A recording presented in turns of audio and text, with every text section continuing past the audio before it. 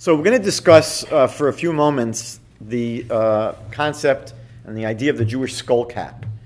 The two primary terms that are used are kippah. Kippah literally means dome. Interesting term to use. And the other term that's often used for a skull cap is yarmulkah.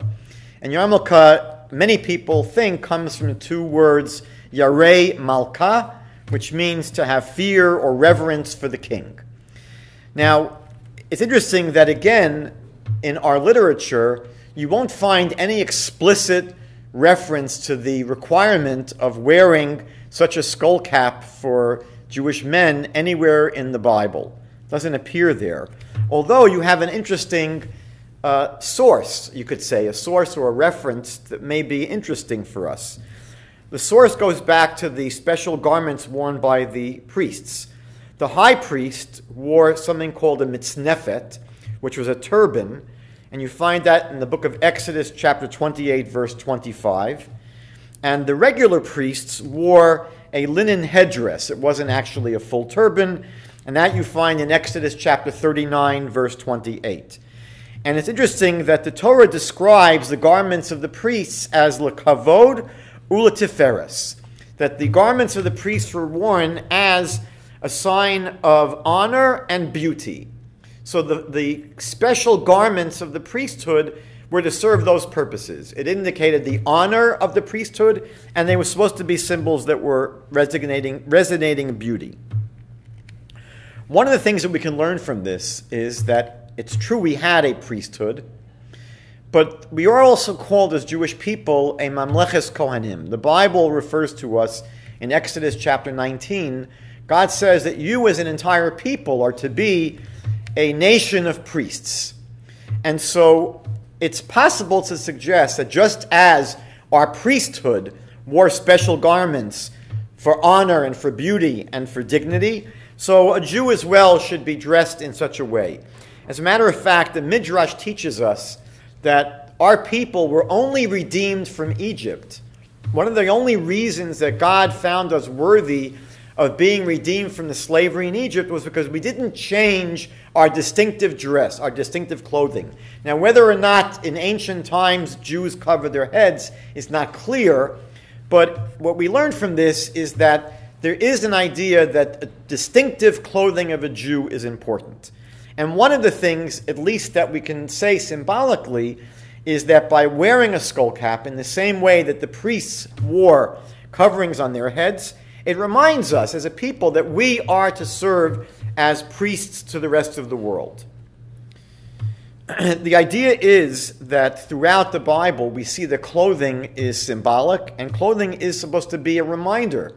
So for example, the Torah tells us that we're to attach tzitzit, ritual fringes, to the corners of our garment. If you're wearing a four-cornered garment, the purpose of these ritual fringes, we're told in the Torah, is to remind us, as a reminder. In the same way that you would tie a ribbon or string around your finger to remind you to do certain things, the Torah says by having ritual fringes on your garments, you'll be reminded to observe all the laws of the Torah.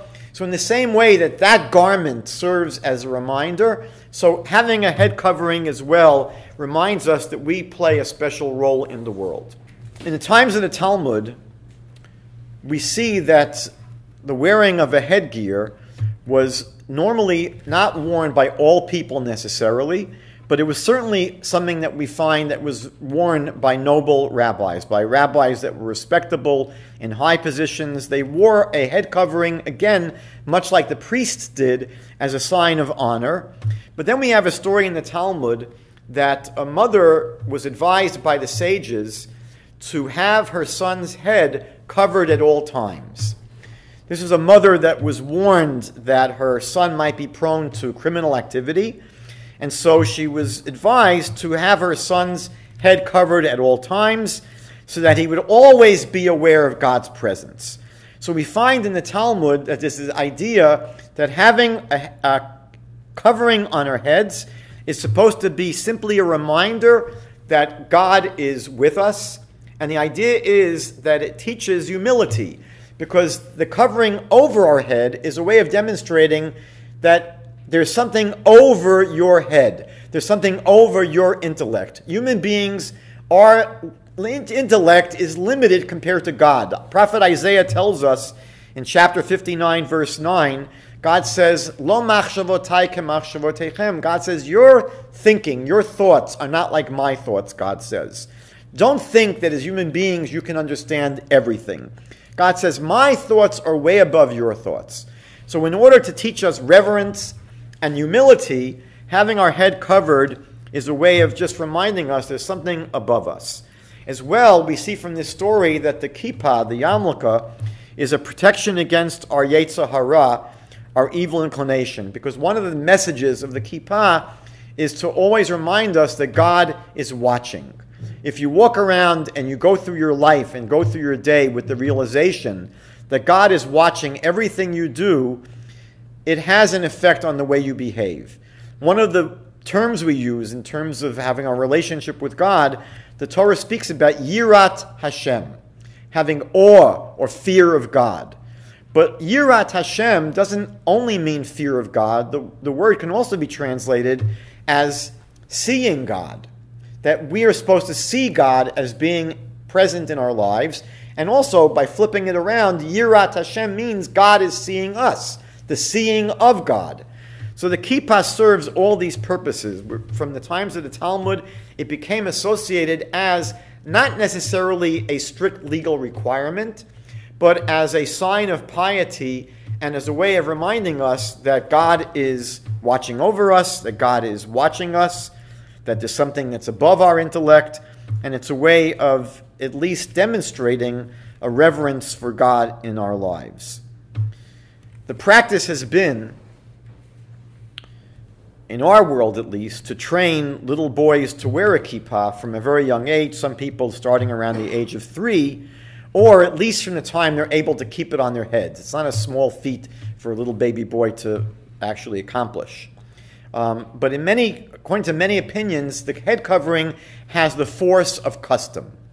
However, there is one view among our sages which says that when non-Jews began to uncover their heads during their prayers or when they entered their houses of worship, the uncovering of the head became associated with non-Jewish behavior, with behavior of people that were really worshiping, as far as Judaism is concerned, idolatrous worship. And therefore, the Torah teaches us, there's a verse in the Bible, we're not to walk in the ways of the nations. We're not to follow the practices of the non-Jewish nations. So if the practice of the non-Jewish world is to uncover their heads, I mean, if you go into a courtroom today, that often happens. You've got to take off your hat. If you go into a church, you're supposed to take off your hat. It's the general practice, and it's been that way for many years for the non-Jewish world in which we live. So some of our sages have said that if that's the normative practice among non-Jews, we are not supposed to copy that. And therefore, the Jewish practice has to be the opposite, that we should cover our heads. And according to this point of view, this is not simply a custom or an act of piety. This has the force of a biblical requirement, that biblically we're required to cover our heads.